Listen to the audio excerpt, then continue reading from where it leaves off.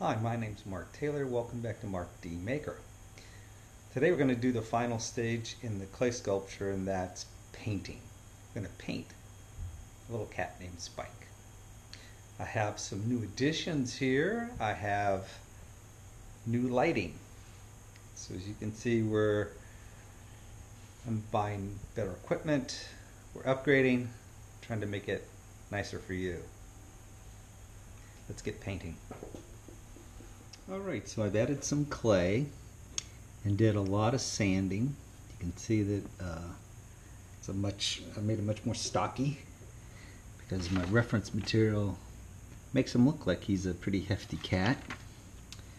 And did a lot of shaping with sandpaper. So even if small children are doing this, you don't necessarily need a knife to carve.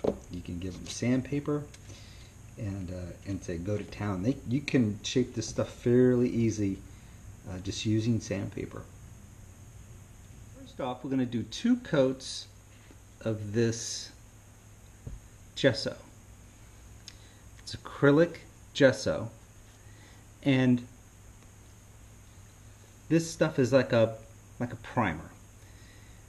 Anybody that uses acrylic paint, whether it's on canvas or wood or whatever you're painting, they use this product, this stuff. It's not only like a primer, but it has a little bit of a glue in it, which really bonds to just about anything, and it has tooth. So if you feel it, it feels like a very fine sandpaper, so it gives us the paint something to stick on to and hold. So it will ensure the paint job will last for a long time.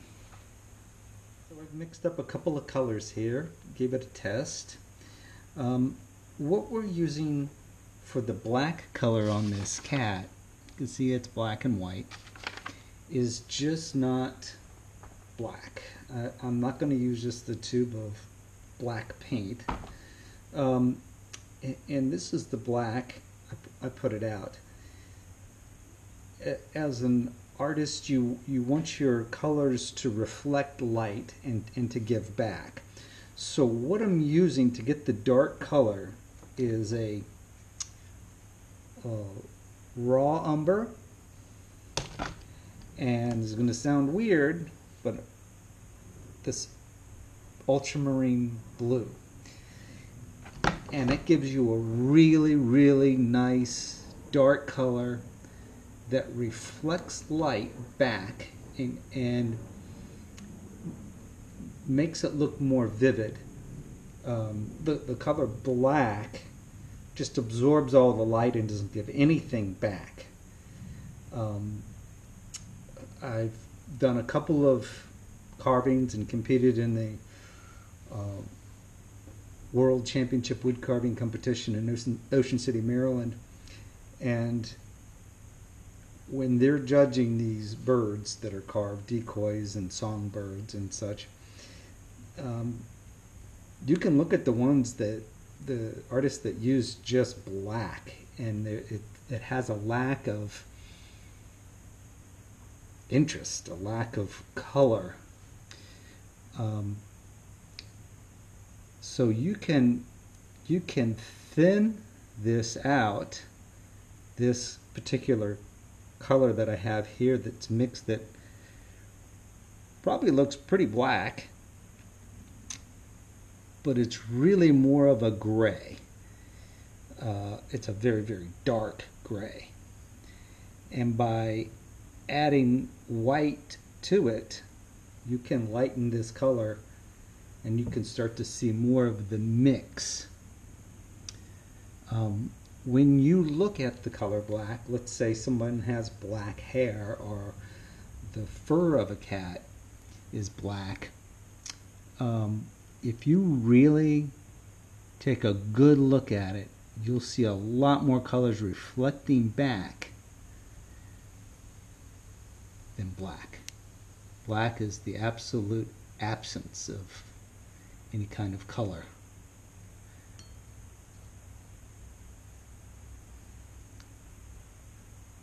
So I'm going to try my best to keep the white areas on my reference material here. I'll keep the white areas white, and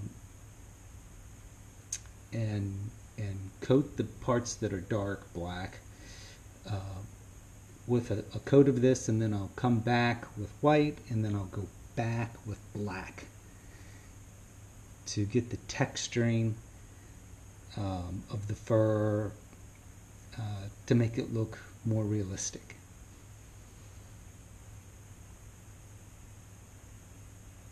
While mixing this paint, I add water because this comes out like toothpaste.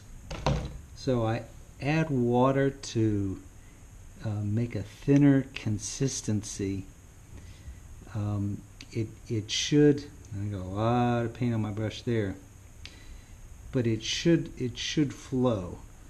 When it gets to the point of where you can feel friction and you can see the color thinning out, you go back for more paint.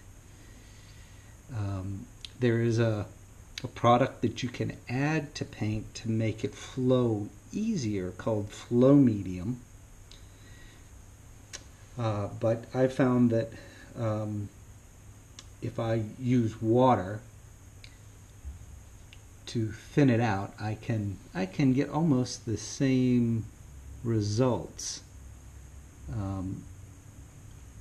as using the Flow Medium. But the Flow Medium is nice, and it dries a little bit. That first coat dries. I'm going to talk a little bit about brushes here.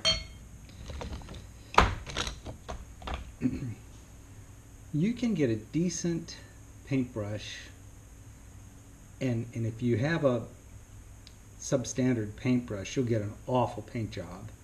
You'll be discouraged and you'll think you can't paint. But if you have a decent paintbrush, it should have a little bit of spring to it. You see this? It's a nylon brushes. A really good brush is going to be something like a Sable or Mink or something like that, and that's great if you want to spend $50 on a brush for doing high quality watercolor. But you can buy a brush like this that has just as good action. Go to the craft store when they have offering a coupon. Buy it in a pack of them, and for like $10-12 you can get a set. I think all these red paint brushes here were $12, and you get a variety of brushes. They do come with sizing on them when you first get them, so you need to rinse them off, and then you can see how flexible, and they spring right back. That's what you want. You want flexible and spring right back when you're working with acrylics. Oil paint brushes are made out of like a hog hair, and they're very stiff. So you want to be careful. When you buy it, it'll say right on the package what type of brush you're buying, what it's meant for, the type of paint it is meant for acrylics and doing the type of painting that I'm doing now, an acrylic brush. So I'm coming back with a second coat on these lighter areas. I'm using a softer brush. It's just easier. This is more of like a some sort of a natural hair brush, but it's more moppy like. Doesn't have quite the spring action like my detail brushes do.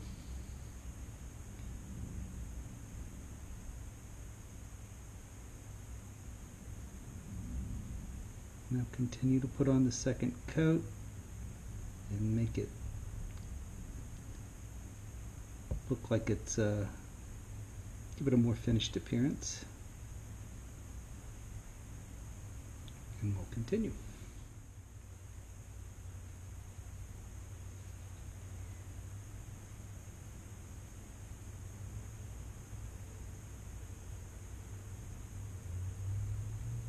My favorite air dry sculptures, I call them the blues man. I have little sculptures all over the house and in the basement in boxes. And every once in a while I run across them. They make me smile.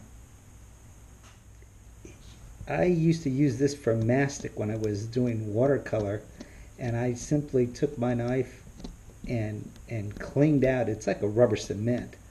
Cleaned it out, and I see, you know, the brush was basically trashed.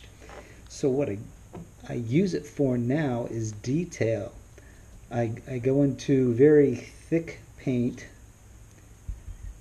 and I can use it as a dry brush for like fur or uneven areas, or even like to stipple, which is just tapping or brushing. Dry brushing, which is like this. I never throw a brush away. So I've got the eye colors. I used a yellow oxide and just a tad bit of a greenish color to get the eyes, put the pupils in. And now what I'm going to use is these stick pins. I'm going to use these stick pins to gently push in, make holes for whiskers. And all the whiskers are, I'll show you here, is from a paintbrush. An actual cheap paintbrush is better than an expensive one. From a cheap paintbrush, took a razor blade just off the corners, and these will make really nice little whiskers. I will glue them in with just plain old white glue, PVA, and then I'll trim them once they're in. I'll refer back to the photos here. I'll refer back to that for whisker length and for placement for whiskers on the cat. I really like his little soul patch there. Maybe that should have been my cat. I don't know. So I pushed in some cut off strands like so, these little strands from a paintbrush. Here's a helpful tip: before you set those strands down on the table, cut both ends, because the work end of a paintbrush is going to be frayed out a little bit.